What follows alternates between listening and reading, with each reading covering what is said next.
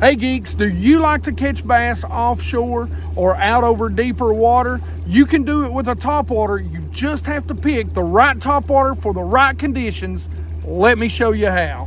That's right geeks, BassGeek here. We're gonna talk about topwaters out over like offshore spots, humps, points, even ledges. Trust me, you can do this. But it is key, man. It is super key, geeks, that you are using the correct topwater for the conditions, the lake conditions that you're on. So let's jump right in. Let's talk about the baits, the colors, the conditions, and where you can find and catch these bass on these offshore spots. So let's talk about body styles first. That is probably one of the biggest deals. And like I said, guys, you've got to learn that there's not a magic bait. Okay, yes, there might be one that in the right conditions on your lake in that one spot that you throw it at all the time, they bite it all the time. But knowing the right bait to throw in the right place in the right condition is going to catch you a lot more than that one bait in that one spot or two spots that you always throw. There's no such thing as magic baits, guys. Some it's just as one as good as the other. Others, it's all about the style. And the first style I want to talk to you about, you guys see me throw these Heddons all the time. Now this one is an IMA, and I want to talk to you about the nose. Now most of the time I'm going to tie a loop knot on these baits because I'm going to get a nice wide walk out of them, almost a glide out of them. Probably wider than a glide. And the reason why I do that is because I want them to move more side to side than horizontally toward me. I want them to stay in place because the key to calling those offshore bass up is to be able to keep it in a spot, move it less forward, more side to side, to do that as much as you can. In clear water, when they're deeper, in slick, calm, clear water conditions, you cannot beat these because of the way they glide side to side with a loop knot. Now, again, I know a lot of you are going to be like, I want to put a split ring on, or I want to put a clip on. Won't that do the same thing? No, because it adds weight to it and it gets this nose and that tie in the water, and it reduces the action and the glide of the bait. So that's where you want to start with, is these. These are some of my favorite. You've seen me catch a lot of fish and some really big fish on the Heddons. The IMA is one of my favorites too. And you'll see, yes, it's a thinner, more subtle bait, but it also has that slick, normal nose. Now, for me, I'm going to throw these type of baits. This is a Demiki Rambler. I'm telling you, this is a great bait if you haven't seen it. If you haven't used it, it's a very wide bait. It's got a very unique body style to it. This is the Strike King Sexy Dog. But you can see they kind of both have the same style lip. This one might be a little more narrow, but they really work the same way. Now, there's really no need in tying a loop knot on these because their action is going to be very tight, because this is going to add resistance. So these I really do like to use in shallower water, a little bit of chop on the water, a little bit of dirtier water, okay? So if you're out there on that hump and that hump's like 10, 12 foot deep, or you're around a lot of smallmouth, this is going to be the deal for that, right? That's what I like. These are going to throw a little bit more water. They're going to be a tighter action, and they're going to call bass up, but they're going to come toward you a lot faster than the other baits. So now let's talk about straight up popper style baits. Now, when I'm out there fishing over the ledges, I'm telling you, this is one of my favorite. Now, this is a Berkeley cane walker. I love the shower blows. They come in a ton of different sizes. It's kind of a match the hatch. The great thing about topwater is that you can always go a little bit bigger. And if you're trying to call them up, these are great baits. So you can walk a Rico, you can pop a popper, any type, whatever you want. Go with the bigger sizes, good long pauses between them. And of course, this little bait right here, the Prank, has got the lip, so you can pop it and you can kind of pull it and get a little bit of swimming action under it. And that is another great little, because I'm telling you, the swimming action on it calls them up as it dives under. But these are great, believe it or not. Get them out there, the bigger poppers, get them out there, work them over it. Again, I don't like a lot of chop on the water when I'm using these. Now this one is different though. This one, I mean, I'll fish this one with some pretty good chop. And what I love about this is that they're really tail weighted. So they set in the water and they don't really walk, but they just kind of,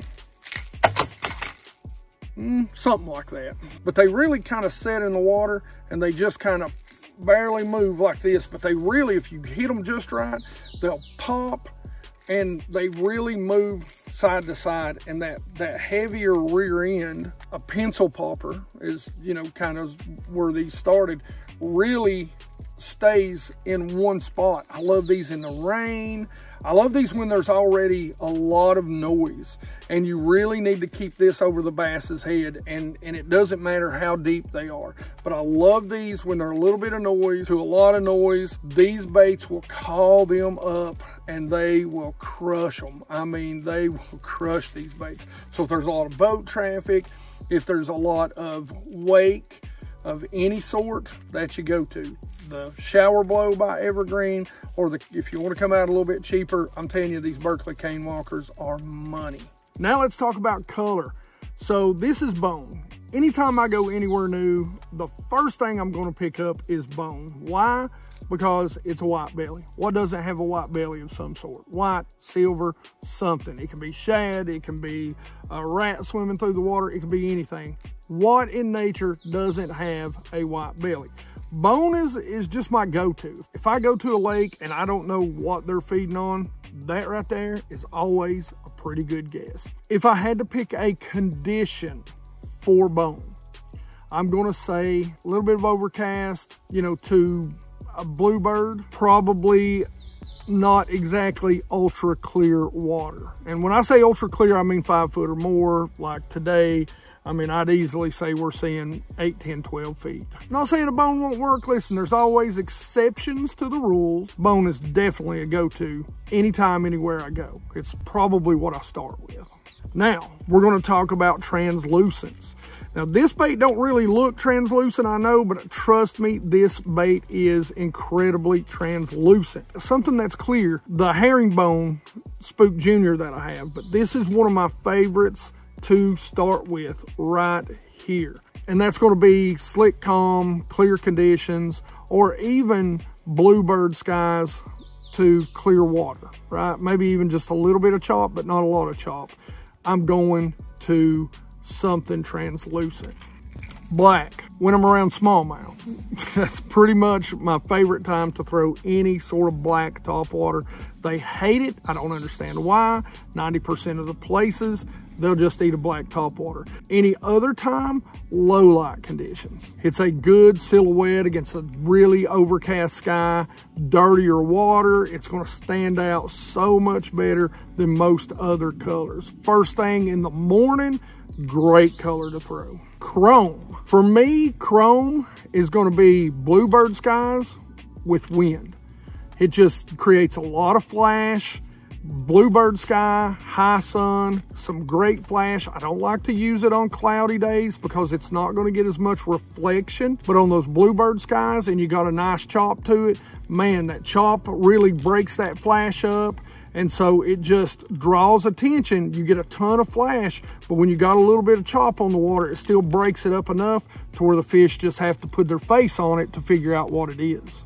All right, so let's talk about retrieves for most of these baits when you're out there.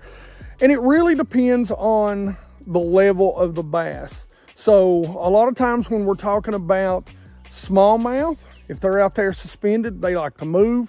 I like to make sure I'm moving the bait quickly. So if we're talking about smallmouth and they're out there, I mean, smallmouth can be as deep as 20 feet and you can still walk it over their heads and they're gonna fire up there and get it. It's crazy. But for the most part, with a smallmouth, I like a very quick retrieve with a stop and then another quick retrieve. Almost as soon as you start back, a lot of times they'll hit it. Largemouth, generally, I want something that is going to stay in place and really just stay over their head. I tell people all the time, think about smallmouth and largemouth as cats versus dogs, right? Or spots for that matter. Or fat guys versus skinny guys, right? When I'm out there or when I'm fishing for a largemouth, they're fat, they're slow, and I know I'm fat and slow on it, so I'm not tossing no shade. I'm just talking about my people. When that thing comes over the head, if it goes over too fast, then you can watch it. You can see them. You know, I've seen them on live scope now, but they'll come up, and if it goes over their head too fast and they're down 15 feet, 20 feet, 10 feet, they just kind of start up and they'll be like, hey, I ain't chasing that. Smallmouth, I mean, they're like, I'm killing it. You dying. And that's just smallmouth and spots for you. If they want it, they gonna get it. They gonna get it. That's the deal. Right there's the two retrieves. You know, a good steady go, a stop and go. Slow it down if there's largemouth, and if they're deeper than, say, you know, if they're at that 10 foot or deeper, suspended. All right, guys, so I've got this kind of color coded here. This is a good spot when I talk about offshore humps that you can really look at. You know, this is kind of main lake right here. You got a hump, you got a saddle. You know, it's really a point that comes out. And you got your creek channel that runs around it, your river channel that runs out here. But that's a great spot. Now, something else, guys, is a little spot like this. Now, you got a little creek going back up in there, but a lot of times these little spots right around channel swings where it runs up close to the bank, these little areas right here, this little area, a lot of times it'll clean that out and it'll create a hard bottom right there, and those bass will set up on, you know, rock or stumps or anything that might be there, waiting for the current to run that bait fish or food source right down to them. Like I said, it normally clears it off. That's another great place to sit and look. And a lot of times that's why you'll see me, I'll be set up with the back of the boat against the bank and casting out toward the deeper water. This is another great place, guys. You've got two really good spots right here. Now, this is your traditional ledge right here. You can see, man, you got 15 feet. It drops off to 40 in the creek channel. You got a nice little creek channel right there, right up in here if they're suspended, right here if they're suspended. You come all the way down to right here. You got a nice little point if they're set up anywhere in here, suspended. Take that topwater bait and work over top of them. I'm telling you, I know on Kentucky Lake a few years ago, one of the guys took a shower blow. He was fishing over some offshore bass, racked it up, won the tournament. It kind of blew everybody away, kind of put Evergreen really and truly on the map, and the shower blows on the map again. I think it's even why Berkeley come out with the cane walker. Man, it's something that I love to do. I got a ton of videos on it where I set out over deeper water and I sit there and call them up. Don't discount topwater, man. Topwater is one of my favorite things to do, and if you don't love topwater, all I know is you're already 6 foot under. It's all I know to tell you, because if you don't love a topwater bite, you are quite possibly dead. Better go have somebody check. As always, geeks, you know, questions, comments in the comment section below. If you guys got questions about topwater over deep water like this, let me know. Like it if you like it. Don't forget to subscribe. Make sure you ring that bell. Guys, 100% Watch Squad, you guys are helping me live my dream. So, you know, and it's free, man. All you got to do is watch 100% of the videos 100% of the time. And as always, you geeks, you geeks rock.